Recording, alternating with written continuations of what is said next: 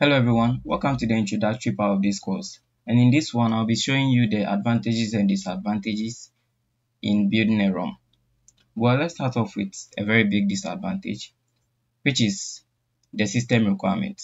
Well, you need 64 gig of RAM and then approximately 6 cores of CPU to begin building a ROM.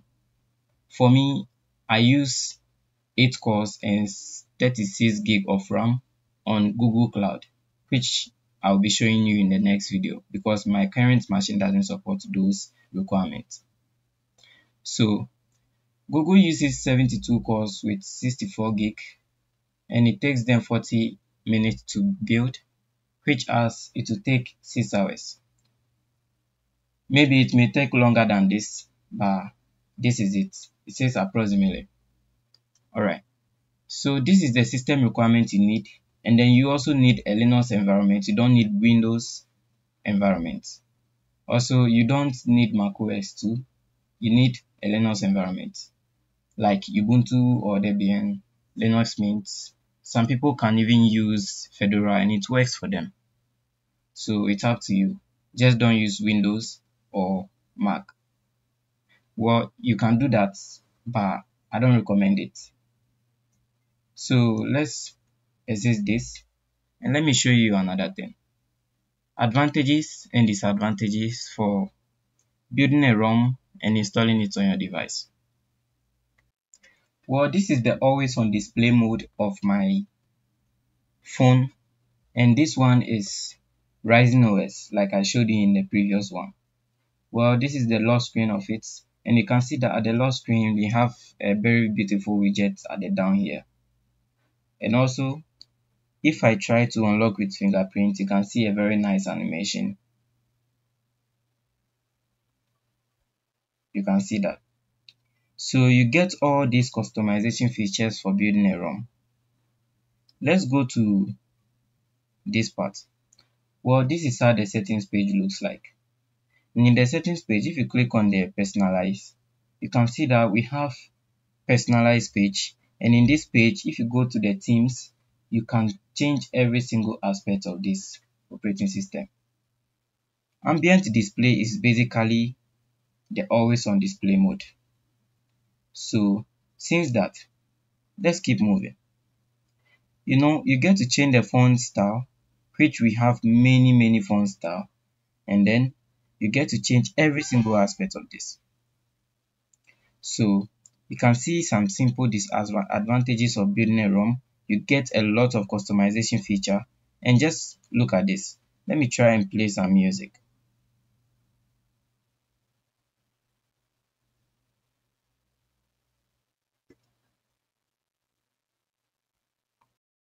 This is how it is looking in my always on display, and if I go to the lock screen, this is how it's looking.